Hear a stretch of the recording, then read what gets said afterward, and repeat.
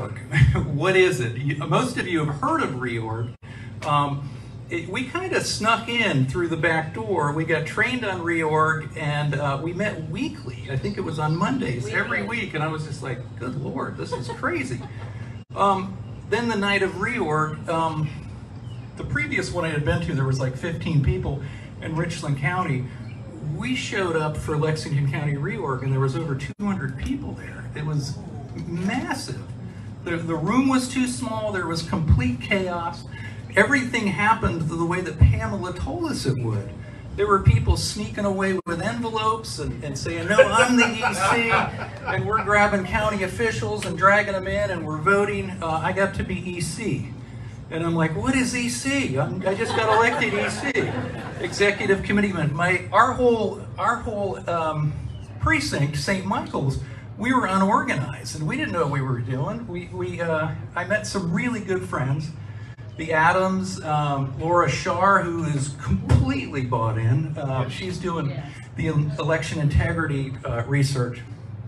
So I get elected EC, and I find out what an EC is.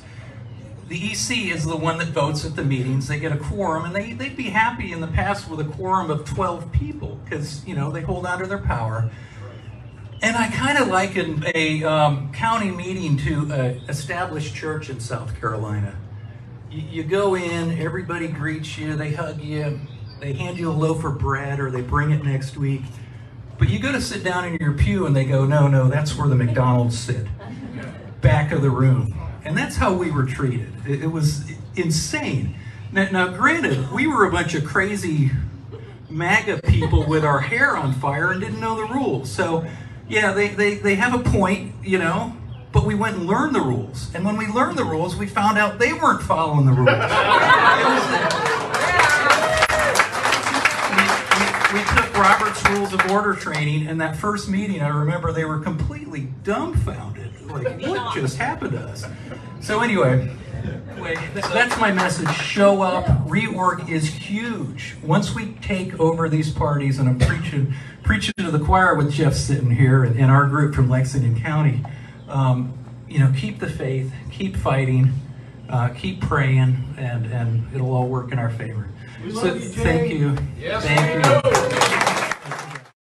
Hi folks, Jeff Davis here with mySCGOP.com. Like this video, subscribe to our YouTube channel, and click that notification bell for more videos and educational tools as we work hard to drain the rhino establishment swamp in Columbia.